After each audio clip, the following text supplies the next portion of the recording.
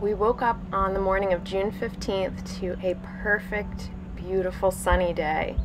It was warm, there was not a cloud in the sky, and we were so happy because the wedding was going to be outside and all of our pictures were going to be outside. So we were hoping that the weather would cooperate, and we were very lucky. The night before, we spent some time getting everything organized. My last-minute bouquet of flowers was ready to go. We double-checked that we had our rings and all of the things that we needed for wedding day.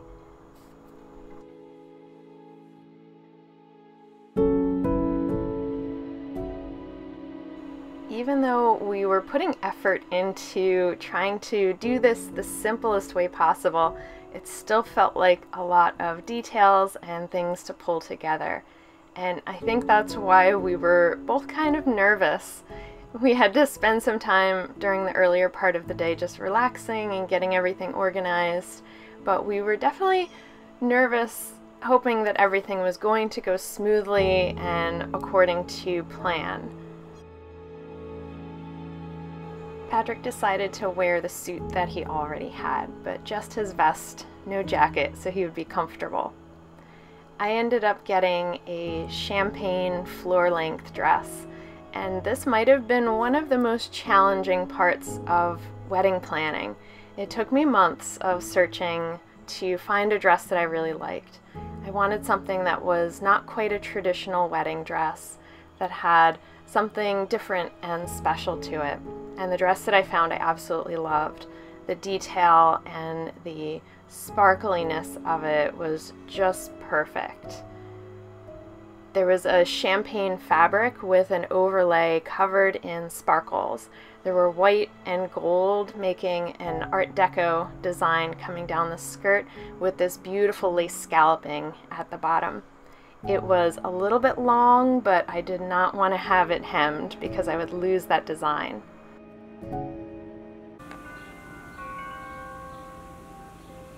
Just outside our window, you could see St. Catherine's Church, and this is a landmark in Spring Lake. Throughout the day, you can hear the church bells, and I thought it was neat that as I was getting ready, I could hear the church bells off in the distance. Most of the day was spent with getting ready, at least for me it was. I was doing my own hair and makeup, so it took quite a bit of time, especially because my hair is very long. Being able to get through all of those curls and get my hair just the way that I wanted it to go with the dress. I also did some last-minute alterations to the dress. I did most of the alterations myself because I wanted it to fit a certain way. After I was done with my hair, it was time for a cookie break, and then it was time for Patrick to come and start to get ready as well. So there's a few things that we were doing today that are not exactly traditional. It's a little different when you elope, and part of that was that we were both getting ready in the same room, and this was actually one of my favorite parts of the whole day. We were just kind of doing our normal thing, like we usually get ready to go out if we're doing something special. So Patrick helped me get some of the flowers into my hair. I helped him straighten the collar on his shirt. So it was just a neat process of us getting ready. And although it felt like we had all day to do these things, 4 o'clock was coming up very quickly. And at the last little bit, it felt like a rush to grab everything and make sure that we made it to the gazebo on time. We gathered all of our stuff and rushed over to Potter Park, over to the gazebo, and as we got there, the rest of our family was arriving. So that was one of the main things we were nervous. Everything was happening on time and everybody was there when they were supposed to be.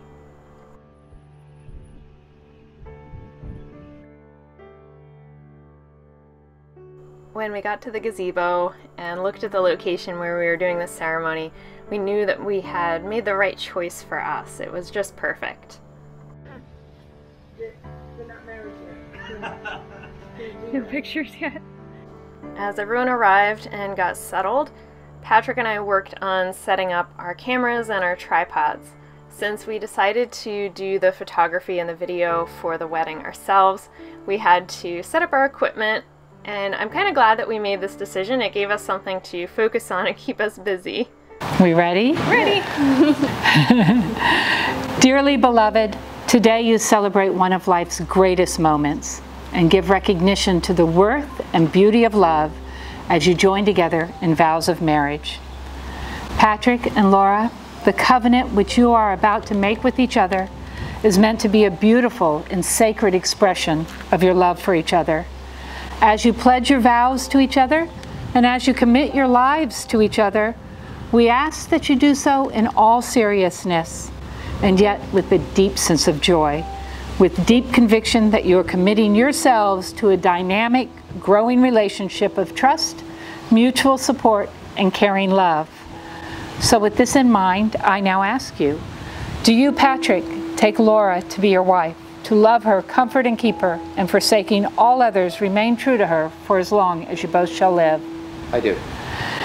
And do you, Laura, take Patrick to be your husband, to love him, comfort and keep him, and forsaking all others, remain true to him for as long as you both shall live? I do.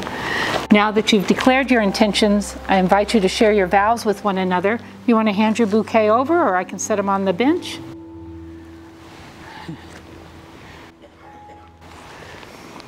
Why don't you guys hold hands?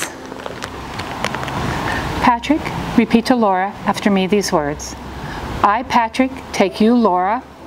I, Patrick, take you, Laura. To be my wedded wife. To be my wedded wife. To have and to hold. To have and to hold. From this day forward. To this day forward. For better, for worse. For better or worse. For richer, for poorer. For richer or poor. In sickness and in health. Sickness and in health.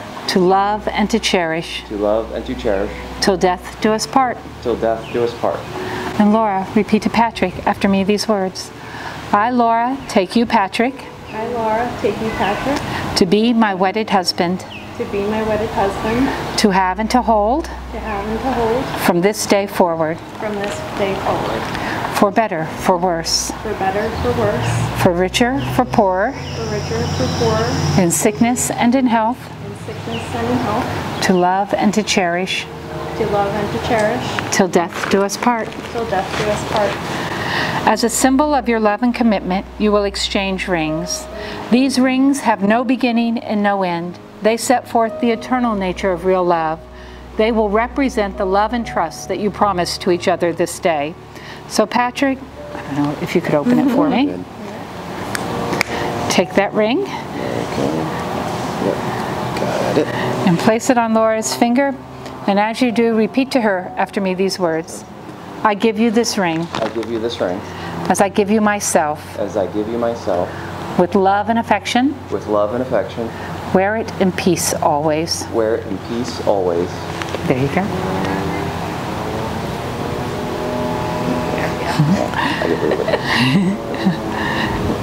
Go ahead and place that on Patrick's finger, and as you do, repeat to him after me these words. I give you this ring. I give you this ring. As I give you myself. As I give you myself. With love and affection. With love and affection. Wear it in peace always. Wear it in peace always.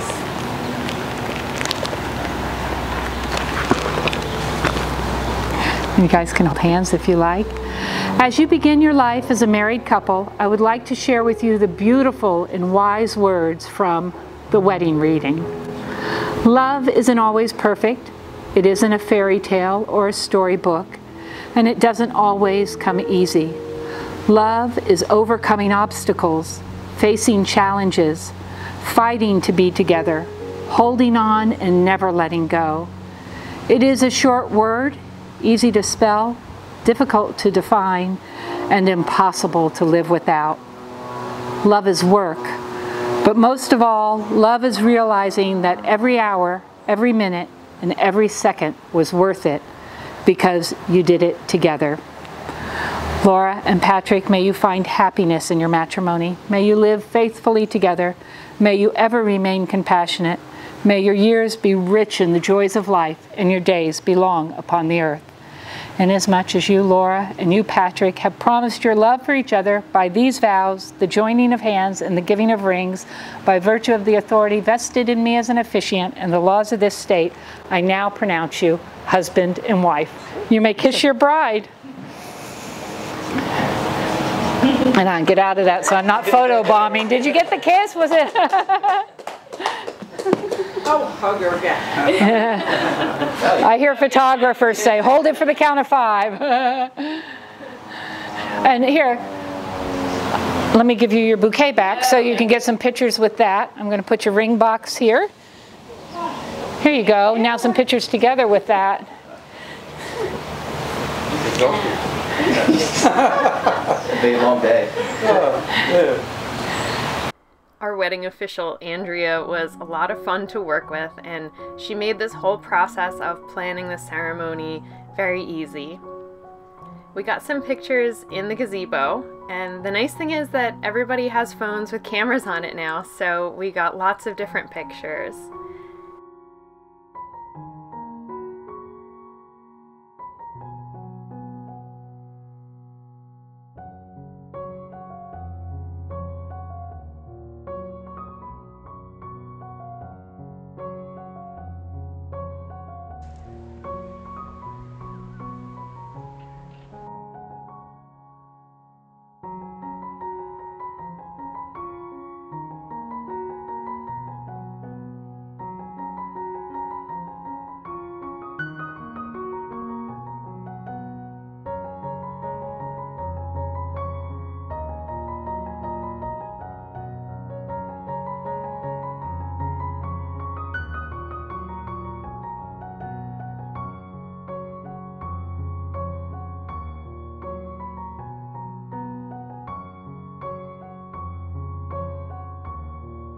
After we got all the different shots that we wanted by the gazebo, we packed up our stuff and headed just across the street to the park where the actual lake is, because we wanted to go over to the bridal bridge. This is where everyone takes pictures for their wedding.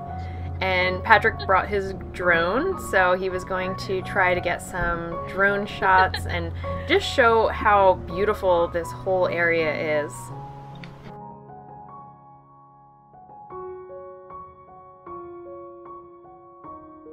Spring Lake is such a unique town, especially for its location at the Jersey Shore. It doesn't have any traffic lights, and the parking by the beach doesn't have any parking meters, which is very unusual. There is a boardwalk along the beach, but it's a non-commercial boardwalk, so the feeling of this town is much more relaxed and slower paced than a lot of other towns at the Jersey Shore.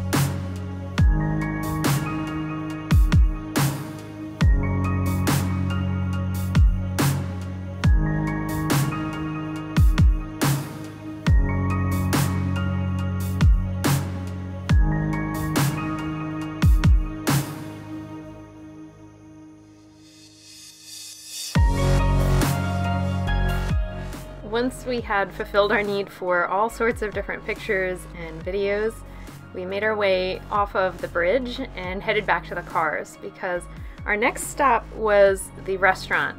We had reservations at the Breakers, which is a restaurant right on the ocean front, so we were looking forward to a good meal and some good views.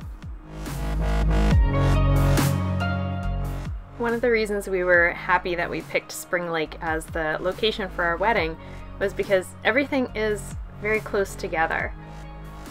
We were able to drive from our hotel to Potter Park and from Potter Park to the Breakers restaurant in just a couple of minutes. It's really just a few blocks this way or a few blocks that way. And we picked this particular date, even though it was very last minute, because we were trying to get in right before the high season started. As soon as school gets out for the year, the high season at the shore starts. So you can see there were quite a few open parking spots, and that's very unusual for a shore town in July. We also picked Wednesday as the day that we would get married because the shore can get very busy on the weekends. So we thought middle of the week gives us the best chance for less traffic, easier parking, and an easier time getting dinner reservations. We ended up going to the Breakers because we wanted to be oceanfront, and they have a lounge. So we figured whenever we got done with the pictures, we could head on over and relax until our table was ready. There's a red light. Is there? Yeah. So you know. The Breakers has a lot of different seafood options. I got penne and vodka with crab meat, and Patrick got angel hair with scallops, which was great. Outside the windows behind us, there's actually a great view of the ocean. It was hard to get on video because the lighting in the background was so bright, but that's the ocean over there.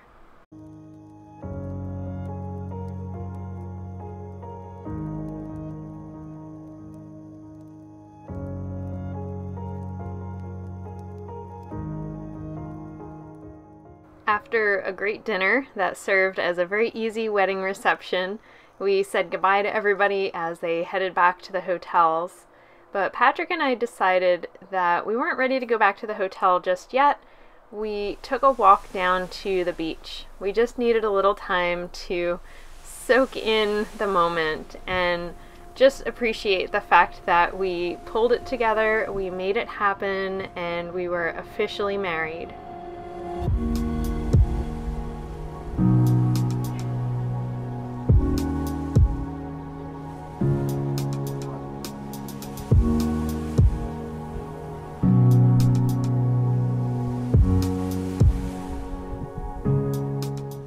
We could not have asked for a better day or a better wedding location than Spring Lake. Tired? Even as hard as we worked to try to keep things simple and stress-free, it was still quite an active day. Lots of things to get ready and make sure that we had all the details tied up, and we were happy that everything went as smoothly as it possibly could. But we were definitely looking forward to getting things started for our honeymoon road trip and having a few days to just travel and explore new areas together, because that is our favorite thing to do.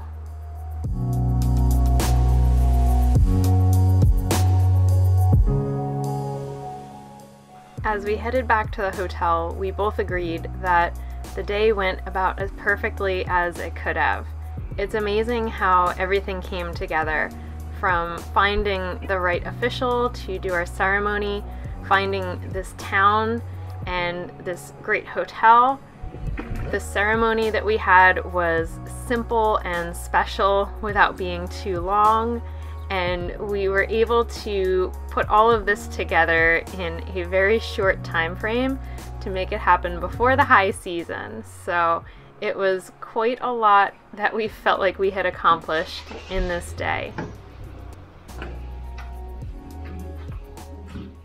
We headed back to the Hewitt Wellington to change into some more comfortable clothes and to hang out with Patrick's family and just soak in all of the great experiences of the day and get ready for the honeymoon, which starts tomorrow.